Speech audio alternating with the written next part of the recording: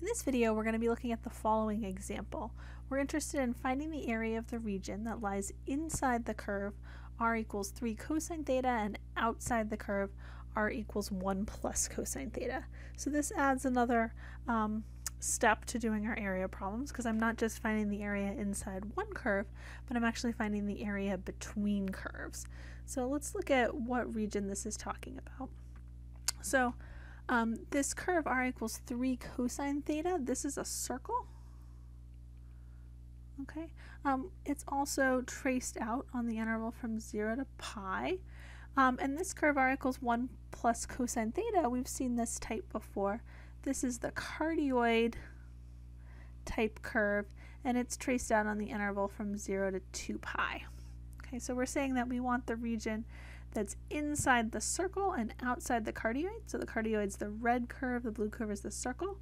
So outside the cardioid and inside the circle, so we're talking about this region here, this crescent type region.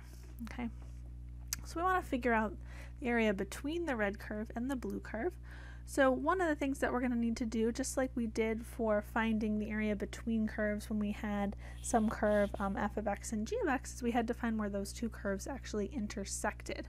So I need to find these intersection points here. So I want to know where my two curves are equal to each other. So I need to find intersection points.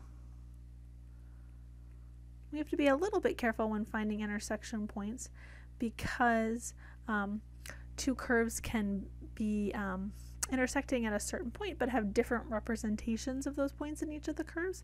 But since we have the picture together with doing some algebra, we'll make sure not to miss any of our intersection points that way. So I'm trying to find where 3 cosine theta is equal to 1 plus cosine theta. So notice this is going to be where 2 cosine theta is equal to 1, or cosine theta is equal to 1/2. Okay, so remember that cosine is equal to 1/2 at pi thirds. Okay, it would also be equal to 1/2, okay, at an angle in the 4th quadrant, let's say also at 5 pi thirds. Okay, now there's other representations of 5 pi thirds that gets me to that same location in the 4th quadrant. I could also say that's the location negative pi thirds, for example. Okay, so to think about how to use this information. So I've found that my intersection points here correspond to the angles theta equals pi thirds and theta equals 5 pi thirds, or theta equals negative pi thirds. Okay. Turns out that these curves actually both intersect at the origin as well. Our intersection points over here, it turns out we're not going to need that point necessarily, but I just want to mention that this algebra that we did over here didn't capture the pole. So just as a side note, when finding intersection points, you may need to find where r equals 0 separately, because you could have r equals 0 and theta equals something different for each of your curves, but they actually then both go through the origin. So let's just look at that for a second. So I would have 0 equals 3 cosine theta and 0 equals 1 plus cosine theta. Okay. So I'd have 0 equals cosine theta, so whereas cosine equal to 0, well, that would be at pi over 2 and at 3 pi over 2. Okay, I'm actually only really interested in values between 0 and pi for my circle there. Okay, so we'll just leave it at pi over 2. For our cardioid, notice that I'm going to have negative 1 equals cosine theta, where 1 plus cosine theta is 0. So that means theta would be equal to pi here. Okay. I would also get negative 1 at something like 3 pi, but I'm interested just in the values between 0 and 2 pi. Okay. So notice that I have the point 0 comma pi over 2 on the circle representing the pole there, the origin. And then I have the point 0 comma pi on the cardioid representing where I pass through the pole. Okay, so they intersect. It's just that you wouldn't find that by doing this direct equation. Okay, so how are we going to use this information that we found about our bounds to help us find the area? We have to be a little bit careful. So I can't just do an integral from pi thirds to 5 pi thirds of my 1/2 r squared d theta. So I want to think about, why is that not what my integral is? Well, pi thirds to 5 pi thirds would be taking an area from here to here.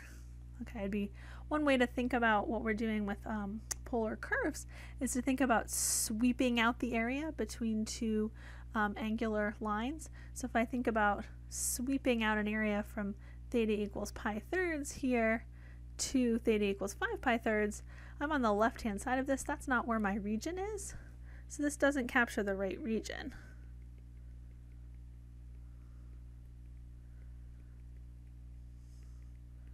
Okay, so we can look at this in a couple ways. Probably the easiest way is to use some symmetry here and realize that our x-axis here is theta equals 0.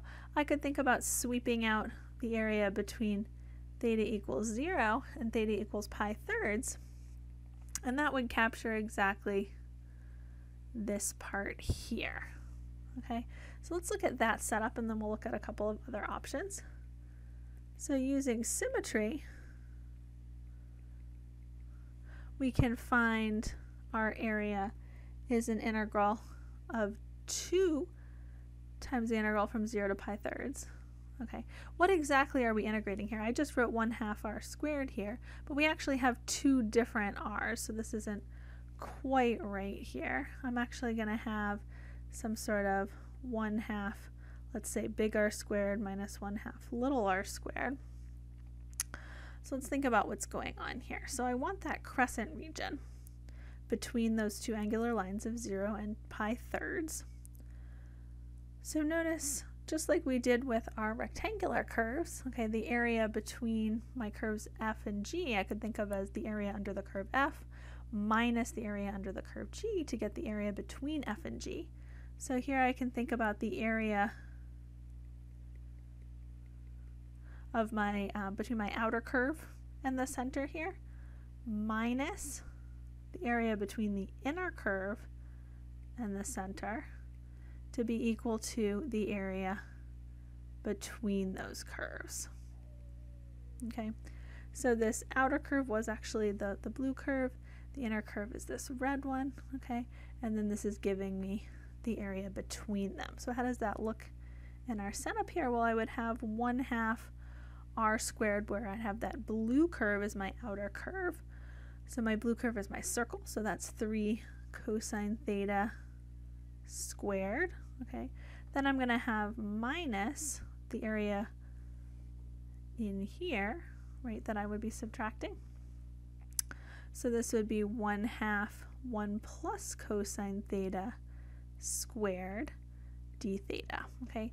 Notice that it's not 1/2 the difference of the two curves squared, but it's actually 1/2 the outer curve squared minus 1/2 the inner curve squared, because I'm taking, subtracting a whole big area, okay, or a little area here from this big area to get the area between those two curves, okay.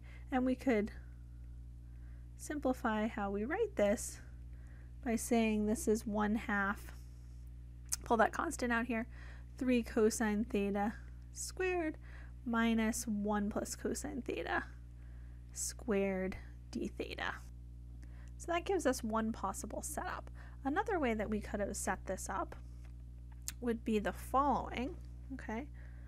I could have also said that I had the area between, looking at our graph, okay, I could think about sweeping out this whole area between negative pi thirds and pi thirds. Okay, that puts me in the right direction here. Negative pi thirds is this angle in the fourth quadrant. I can sweep continuously up to that angle of theta equals pi thirds and capture that whole crescent region. So that's another possible setup for that area between curves. So I could have negative pi thirds to pi thirds of this same thing, 1/2 3 cosine theta squared minus 1 plus cosine theta squared d theta. Okay, I'll mention just one other possibility. With these polar curves, there's often many correct ways to set it up. You would get the same answer in all of those different ways. So if you had another idea of how you wanted to set it up, you could check that against the solution that we get for these different methods. So we said that the top part that we wanted, let me draw one more sketch here. Okay, so this top part here we said was an integral from 0 to pi thirds, and I could use symmetry to get that whole crescent region, multiplying this times 2. But what if I wanted to do this top region plus this bottom region? Okay, so how could I do that? So I'd have 0 to pi thirds of the 1/2 3 cosine theta squared minus 1 plus cosine theta squared for the top half. Okay, then I could add this to what? Well, remember this bottom part here started at this angle of theta equals 5 pi thirds. Another representation of theta equals 0 would be the angle theta equals 2 pi. Okay, so I could also think about sweeping out that bottom half as going between 5 pi thirds and pi over 2. Okay, so that gives you just another way to think about this. So this could be from 5 pi thirds to 2 pi of the 1/2 3 cosine theta squared, minus 1 plus cosine theta squared d theta. Okay, or I could have done twice the second integral that I just wrote there. Okay, so that gives you several different ways to think about this. So let's look at evaluating just one of these for the additional practice of going through our whole evaluation. Okay, I'm going to choose the one where I use symmetry, just so I'll have 0 as one of my bounds, be a little bit easier to work with. So I'm going to do twice the integral from 0 to pi thirds. This is one of our initial setups of the 1/2, okay, 3 cosine theta squared minus 1 plus cosine theta squared d theta. Again, we were doing the area of the outer curve here minus the area inside the inner curve to get the area between them. Okay, so notice this 2 and this 1/2 are going to cancel to simplify things a little bit. So I'll have this integral from 0 to pi thirds of 9 cosine squared theta minus, well, this 1 plus cosine theta squared will be 1 plus 2 cosine theta plus cosine squared theta d theta. Okay, so I'll have 0 to pi thirds.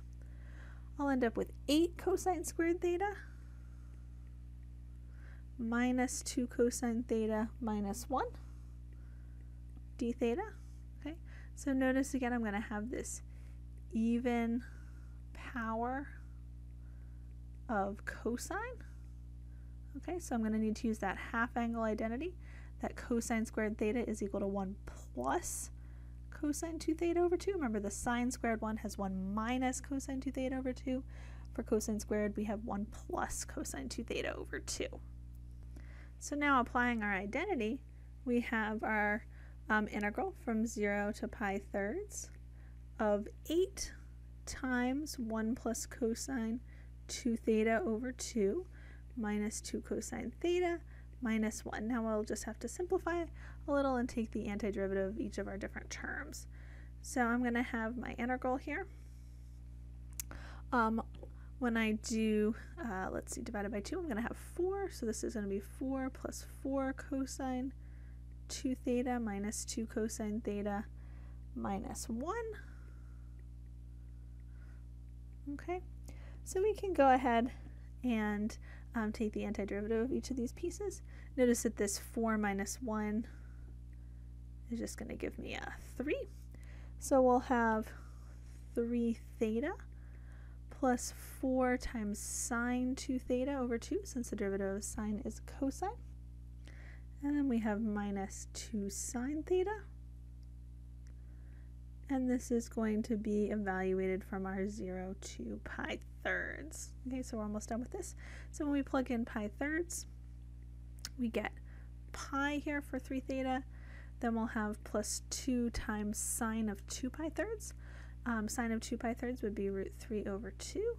Then we're going to have minus 2 times sine of pi thirds. Again, that's root 3 over 2. And then we subtract what happens when I plug in 0 everywhere here. Notice that'll just be a bunch of zeros. Okay, I'll have 3 times 0 is 0, and then sine of 0 is also 0. Okay, notice that this 2 root 3 over 2 and minus 2 root 3 over 2 cancel. Okay, so the area of the region that I am interested in is equal to just pi. Okay, so no matter what different formulation you might use, whether we do the one with symmetry for twice the integral from 0 to pi thirds, or the one from doing the integral from negative pi thirds to pi thirds, etc., all of those will give us that area of pi. Okay, so let me know if you have any questions on this example.